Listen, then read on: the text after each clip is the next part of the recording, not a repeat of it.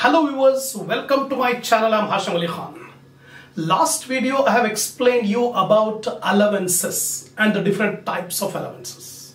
And in this video I am going to solve the problems on entertainment allowance, EA. So before watching this, you just go to the playlist of my channel, select the subject income tax for the assessment year 21-22. Select the video of allowances. Be clear about the meaning of the term allowances, classification of allowances, and the provisions of exemption and taxability of allowances before coming to this video. Actually, allowance means a fixed monetary benefit which is given by employer to the employee for a specific purpose. Example of allowances are dearness allowance, DA, city compensatory allowance, CCA, medical allowance, project allowance, lunch allowance, meal allowance. So many different types of allowances are there. So Income Tax Act has divided allowance into different categories like fully taxable allowance, fully exempted allowance, partly taxable allowance. Fully taxable allowance like DA, CCA, project allowance, medical allowance, servant allowance, meal allowance, lunch allowance. These are so many examples of allowances which are fully taxable. I have explained all these things in the last video. Then fully exempted allowance. Only few allowances are there which are fully exempted. The list is foreign allowance given to government employees. Similarly, allowances given to High Court and Supreme Court judges. Allowances given to the chairman and members of UPSC. Similarly, some more allowances are there. Only few allowances are there which I have already specified in the last video. And some allowances are there which are partly taxable, partly exempted. Among them, what we have discussed in the last video are two: entertainment allowance and house rent allowance. So in this video, I am going to solve the problems on entertainment allowance deduction, EA deduction under section 16(2). Whereas in the next video, we'll solve the problems on HRA, house rent allowance. So briefly we'll recap. Entertainment allowance is the allowance which is given by the employer to the employee for entertainment. Two types of allowance are there: official EA and personal EA. When EA is given for official purpose, it is not at all to be treated as income. It is not taxable at all, because for official purpose he is getting the EA. If some amount is unspent in that official EA, then that is taxable. If nothing is given, only it is given official EA received, not at all to be treated as income. EA is given for personal purpose, then exemption may be given on satisfying some conditions. First of all, EA received only for government employees, EA deduction under section 16(2) will be allowed. For non-government employees, EA deduction under section 16(2) not allowed. First point you have to remember. Again, if the SSC is a government employee, the EA will be allowed as deduction to the least of the following three amounts: 20% of salary, actual EA received, or fixed ceiling amount of ₹5,000. The least of these three is allowed as deduction. Salary means basic pay only for calculation of EA. So now, before starting the problem on allowances, I expect my viewers to have a printout of the problems which I have given in the link under my description. Always keep ready the problem. Take a screenshot of the solution of the first 4 problems on EA deduction. Then I'll explain.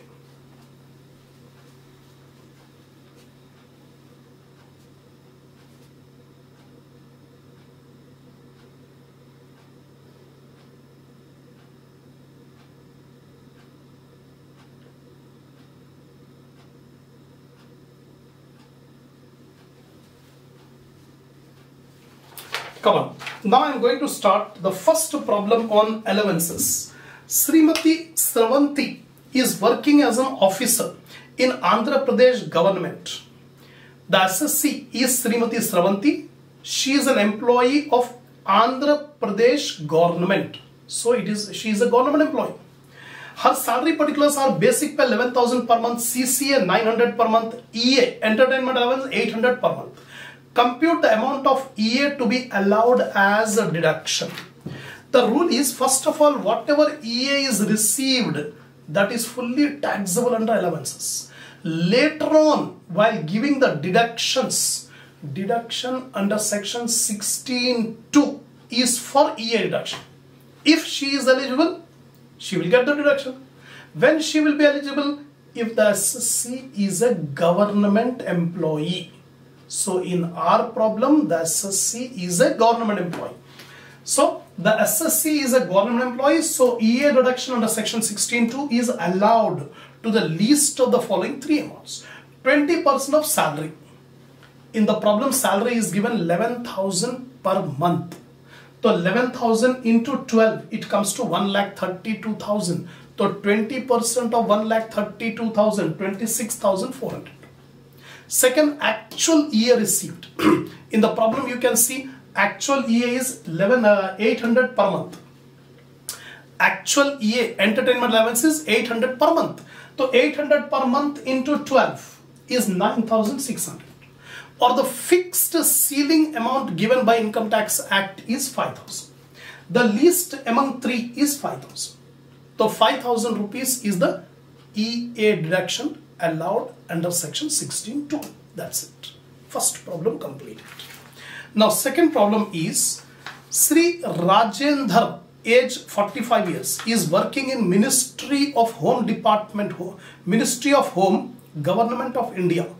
That means Sri Rajendra SSC is a government employee.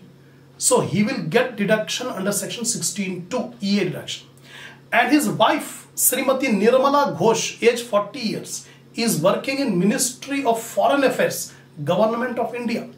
That means both wife and husband are government employees. Husband is working in Home Department and wife is working in Foreign Affairs Department. Both are government employees. So according to Income Tax Act, both will get EA deduction under section 16(2). Their monthly salary particulars are pay per month. Sri Rajendra 28,000 per month basic, DA 50%, HRA 20%, EA 10,000 and CCA 2,000. These are the salary particulars of Rajendra. And Srimati Nirmala Ghosh, salary 55,000 per month, DA 50%, HRA 20%, EA 15,000 and CCA 2,000. Both of them wants to claim deduction under section 16(2). Is it possible or not?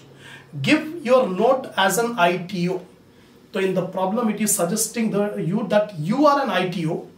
Both of them wants to get the deduction under section 16(2). Both of them get it or not? That is the question. Income Tax Act is not bothered about the matrimonial relationship. Income Tax Act will say, if the SSC is a government employee, deduction under section 16(2) will be allowed. Whether both husband and wife are government employed is immaterial. The Income Tax Act is not bothered about the relationship of the SSCs. From the income tax point of view, Mr. Rajendra and Nirmala Ghosh are two separate SSCs. For both of them are government employees, both of them will get the deduction under section 16(2). As an ITO will not have any objection in giving the deduction for both of them because both of them are government employees. The relationship is not at all matter from income tax point of view. So Sri Rajendra, both of them are government employees, so deduction can be given. For claiming deduction under section 16(2) towards EA, matrimonial relation or social relationship are not considered. It will not be considered. As an ITO for giving deduction, there is no objection. I am the ITO, so I don't have any objection in giving the deduction under section 16(2). Both of them will get to the deduction. Sri Rajendra, the least of the following three amount is allowed as deduction. 20% of salary. Salary is given in the problem 28,000 per month. So 28,000 into 12, 3,36,000 into 20%, 67,200. Second, actual EA received. In the problem, it is given 10,000 per month. So 10,000 into 12, 1,20,000. Or fixed ceiling is given 5,000. The least among three is 5,000. So 5,000 rupees is the deduction allowed under section 16(2). Now, Srimati Nirmala Ghosh, wife of Rajendra, she is also a government employee. She will also get the deduction under section 16(2), least of the following three. First, 20% of salary. Salary 55,000 per month into 12, 6,60,000 into 20%, 1,32,000. Actual year received 15,000 per month into 12, 1,80,000. Or fixed ceiling amount given by the Income Tax Act, 5,000. Least is 5,000. So year reduction under section 16(2), 5,000 for Sri Rajendra and 5,000 for Nirmala Ghosh. That's it. So two problems completed. Now see the problem number 3. Sri Raghu is working as a lecturer in a government college, Surat. So again, government employee. For the last 25 years, his monthly salary particulars are basic pay 8,000. This is per month. DA 5,000. Educational allowance to his children 800. Entertainment allowance 1,000. On 1st January 2021, our year ends on 31st March 2021. So on 1st January, he was retired from the government job. That means during the whole year, 12 months, 9 months he was a government employee. 3 months he is not a government employee. He retired and joined a private college as lecturer for the same pay. That means during the 12-month period, 9 months he is a government employee, 3 months he is a non-government employee.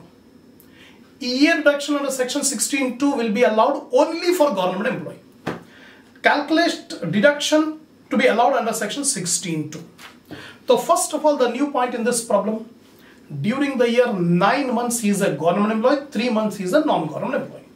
Year deduction under section 16(2) will be allowed only for government employees, not for non-government employees. That is the question.